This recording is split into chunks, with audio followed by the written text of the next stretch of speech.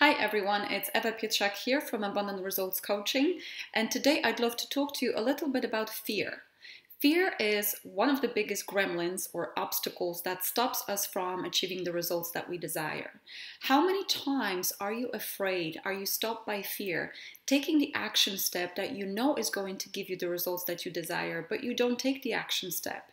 You stay in your comfort zone and then you find explanations why you couldn't do it. Fear is a terrible obstacle, and yet we need to understand fear. Why? Because fear and growth go hand in hand.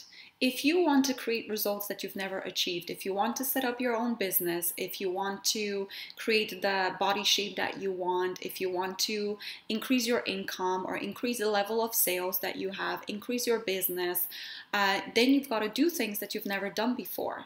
And this is where fear kicks in, because your subconscious mind is keeping you stuck in the comfort zone, and it's the role of subconscious mind is to keep you where you are. And if you start taking actions or even contemplating taking actions outside of your comfort zone, then the natural reaction of your body is fear.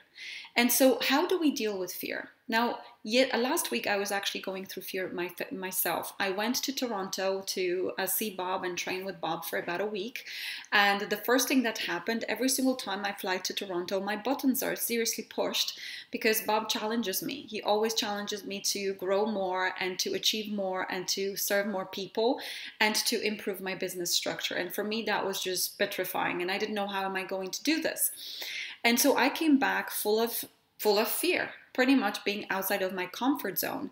And so what did I do? Well, first of all, I sat down and I looked at what are the things that I'm afraid of the most? What is the worst case scenario? What can happen that I'm so afraid of?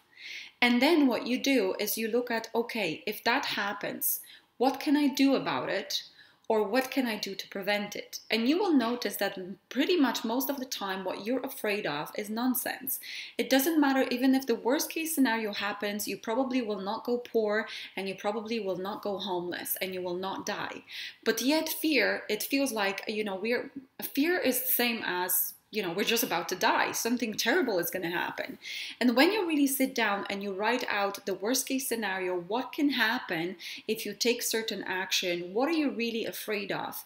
And then you ask yourself, okay, if that actually happens, what can I do with it?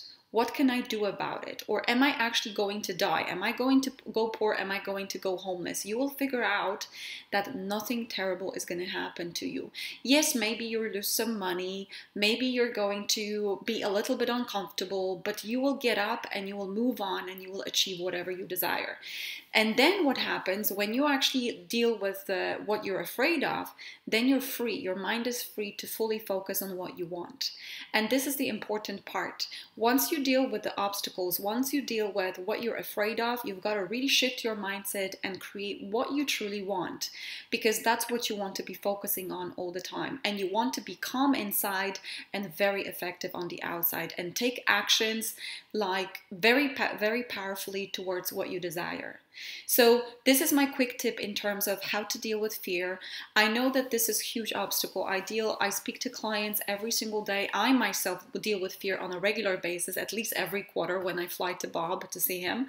But pretty much every single time I do something new, every single time I deliver a workshop that I've never done before, every single time I go on TV, I go on the radio, I do public speaking, I do something that I've never done before, I deal with fear. And every single time I want to restructure my business, same thing. And I have to sit down and really do a bit of a self-talk and understand. The biggest tool against fear is understanding.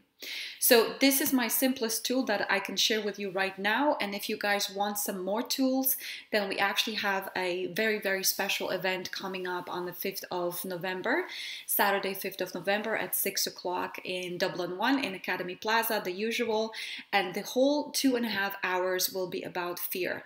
How do I go past my fears? How do I actually just knock them down and go for what I really want? Because if you don't handle fears, then you're never going to move on and do those things that will produce the results that you desire. So whatever you want, really look at your fear and write it out. Write it out. You'll see that nothing terrible is going to happen. And if you want more tips and tools, then join us on 5th of November. Thank you and have a fantastic day.